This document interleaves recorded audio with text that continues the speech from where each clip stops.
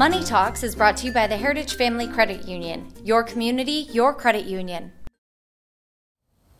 Last week in Money Talks, Access told you about a new requirement at Fairhaven High School for the graduating class of 2018, a personal finance course.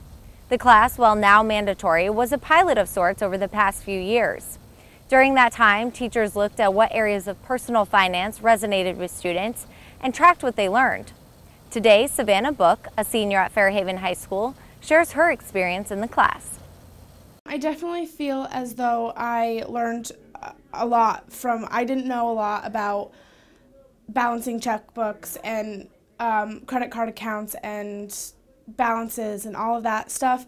But after the class, I definitely feel like I went up and I know a lot more about what goes into your checking account and how to balance your checkbook and all of the different things that go along with being out there and having different things with your dealing with money.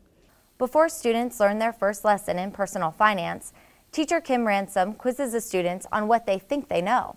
That class they get in here, they do a simulation, which is called an on-the-job simulation. So they actually live in part of the country and they have to maintain their financial literacy for 3 months and living on their own.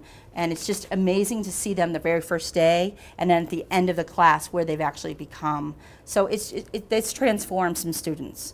I have students that have graduated and taken the class way back when it wasn't a requirement, and now they're getting their PhD, and they write me a small note and say, I really appreciate being able to know what that was all about, because no one's ever taught them that before. I definitely do. I think it should be a requirement.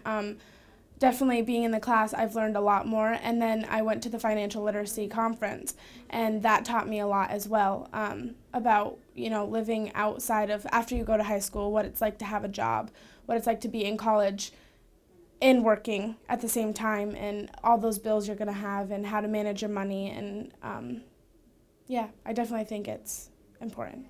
The class not only teaches kids about finances, but helps each student design a personal portfolio they'll be able to access long after graduation. At the very beginning of the class, we actually start with a student portfolio, and we work from them creating their resume to letter application and all those things that combine into a portfolio. And now we actually do it digitally, so those students can always get to that and have that when they leave high school. And then we actually bring in all the financial aspects of it. So we do from budgeting to planning to buying a car to credit cards to consumer debt. And many times parents even comes to parents' night and they're like, why don't you create a class for us? Because they're so important for them to get that right step in that right direction. We even discovered that even some of our honor students don't take that class. So we're going to create an accelerated program for those students as well. A big eye-opener for some students is looking at what their own parents deal with every month in terms of bills. Some of the assignments are to go home and interview your parents. What did they learn about financial literacy? Interview their grandparents. What have they sat down and taught with them? Do they ever sit down with their parents and pay the bills? Do they know what bills are coming in? And we put it into perspective. What is a cost for electricity right now? What is a car payment right now? How high is it?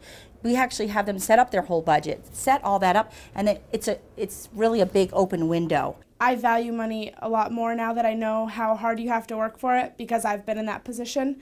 I work very hard. I have multiple jobs at one time. Right now I have 3. I babysit for 2 adults, one being a teacher in the high school. I work for a Mary Kay distributor. I'm her assistant. I work 6 hours a week for her, and I work at the diabetes center 1 day a week. So I definitely know how it feels to have money and then what it is to spend it and then have no money. So I definitely value money more. The part that I think is really probably all important is that this is something that's usable. And I think we need to make sure that skills today are more usable than in the past, where we could kind of offset that with work and make sure that they could go to the farm or they could have GE, and at least in these areas, those are the major employers. Now the occupations happen to be so diverse, and the independent learner is the most valued. And if you don't have some high level of financial awareness, there's almost no way to become successful. And we all know that just the first thing that hits you when you leave school is, what are my bills and how do I become independent? How do I get an apartment? How do I pay for a car? And they're doing all that here.